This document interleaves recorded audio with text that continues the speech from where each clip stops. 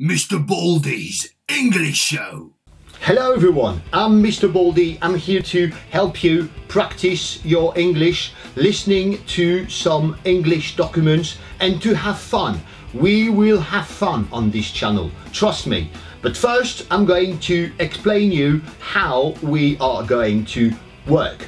So for a better experience and much more comfort for you, don't forget to activate the subtitles, okay? They will work as a safety net. It's a good way for you to associate what you're going to hear and what you're going to read at the beginning, okay? It's a bit of a life belt, you know, the life belt that the kids use when they learn swimming. It's exactly the same thing. I'm going to provide a lot of expressions, a lot of blocks. I will come back on the blocks later.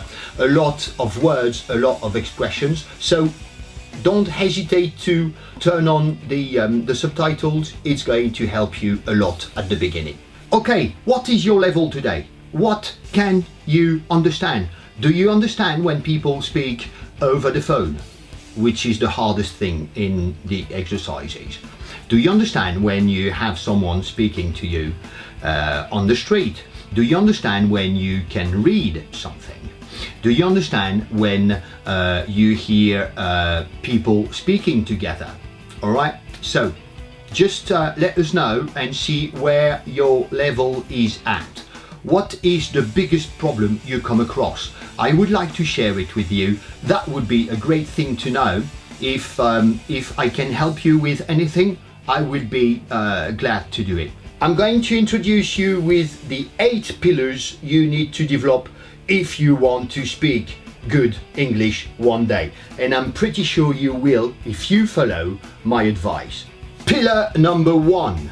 The first thing to do is to try to meet English speaking people. They are everywhere. You can meet them everywhere today. In these times of globalization, they are everywhere. They are on the street, they are on the train, on the plane, everywhere. When you hear someone speaking English, you can go and speak with them, right? Don't be your Frenchy French type of guy who just is a bit shy and don't want to communicate. Come on, do it. It's very, very efficient. Go and meet people, okay? Go and try to help them. If you see some English speaking people or people from another language culture, it's not a problem. Just go and speak with them. English is the most used language as a communication language. You understand? So this is very important. Go. It's a win-win situation. They will speak to you in English, you will help them, and at the end of the day, maybe you will finish having a drink with them. Fantastic, and create a new contact. And maybe one day you can go and meet them where they live. Fantastic. This is how you can do things today. Pillar number 2, focus on documents you understand. Now, I'm not talking about communicating with people, I'm talking about the documents you need to work with. What is it? You need to understand 8 words out of 10. You need to understand 80% of the document. This is very important. You know what? Everyone's brain is the same. If you don't get 80% satisfaction in what you do, you lose interest, okay? Some people will continue and will try harder, but if you don't get any pleasure doing it, and the pleasure comes at 80%, okay, you will lose interest.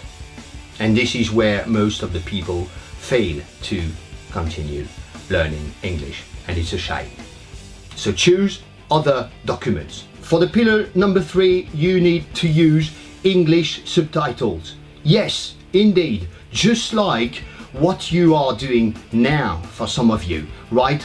Don't turn on French subtitles. It's a complete mistake. Why? Just because you need to remain in the same language. If you go from one language you're going to hear to French subtitles, your brain will have to decode, okay? And you need to be in the same language. It's easier than making the link between the 2 languages. Trust me, do it. It will be hard at the beginning, but don't worry, you will be rewarded. Pillar number 4. Yes, what you have to do is to make mistakes. Are you crazy, sir? Yes, make mistakes. In France, people think they can speak a language when they can speak it perfectly. Make mistakes. What happens when a child learns a language? It takes 1 year, 1 year and a half to make mistakes, to integrate the expressions, to integrate the vocabulary, to make mistakes. It's so funny when a child tries to speak and makes mistakes. It's just fantastic. I'm going to give you an example. I've been speaking English to my daughter since she was born. She's now 9. But when she was very young, she came to me one day and she fell, right? And she came to me and said, "Daddy, I hurt my knee. I falled."